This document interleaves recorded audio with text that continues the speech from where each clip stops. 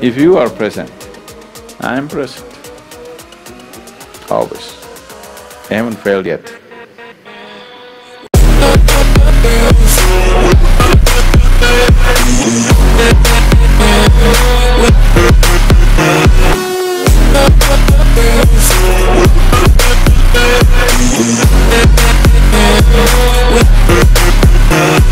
So, simply sitting there is not working for you. You can create a more active process. Why so many ways of doing things are set up is, even the same person, an individual person, may not be the same level of receptivity and openness every day of his life. So there is a chant, there is silence, there is sadhana, there is various other kinds of things. At least these three things if you take, there is a Guru Puja, there is a simple chant, or simply sitting silently, or sadhana. Any one of those things you do, it'll work. And don't try to feel presence, you'll end up imagining things. The important thing is not whether I am present or not, that you are present.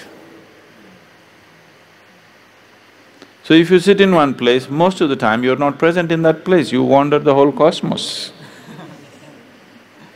So the best thing is, if your mind is in such a state, to chant or to do some sadhana or to do the Guru Puja, so that you are present. If you are present, I am present, always. I haven't failed yet. Even if I leave my body, I'll be still present. So you have to be present, that's the most important thing. The presence, there's no problem with my presence, it is your presence which is required. Somebody else cannot say, yes ma'am, when your name is called out. So it is you who has to be present. Whatever works for you, you be present that way. You can't be present without activity. Use activity. Okay, do the presence time your Guru Puja time. You do that for you, that's a solution. You must understand, this is about you being present. You being present to another dimension of reality. Me, am I present? I am. Because presence is not a geographical thing. Sadhguru, are you present in my house? I will lock all my doors, will you break the doors and come? Why don't you at least leave your doors open? Why should I force the door open like a burglar and come? Burglar anyway doesn't force, he slips in. Like a bandit. Why? Why don't you leave the door open and sit? It's about you being present. Right now, you're scattered all over the place.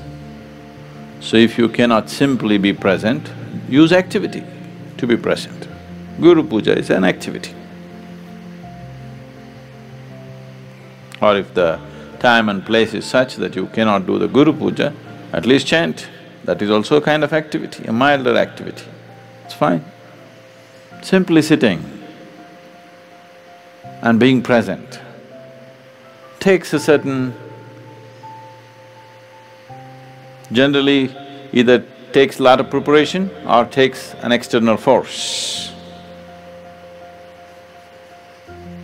Most people, when they come to the first day inner engineering program, first thing they say is, 3 hours, I cannot sit. So we made it 3¼ hours. Because people said they can't sit for 3 hours. I thought there must be some taboo, 13 and 3 and whatever, so I said, 3¼ make it. Sadhguru, Americans cannot sit with 3¼ hours, all our teachers and others advising me. I said, it's okay, 3¼ hours, they will sit. Only first day they were struggling, from second day onwards, almost everybody sat except people who have some medical problems, that's okay. Because if you create something overwhelming, then they will sit because they don't know time anymore, they don't think in time. And time and space and the size of the bladder, everything you're making up, that's what he was saying. He's making up… you're making up everything, it's your concept of life. So, now presence, you don't worry about me, it's about you being present. I'm very present, always. Sadhguru, but my 6:20 Detroit time, you may be sleeping. You don't worry, I'm present. Even if I'm dead, I'm still present. Brahmananda Swaroopa Isha Jagadisha Akhilananda Swaroopa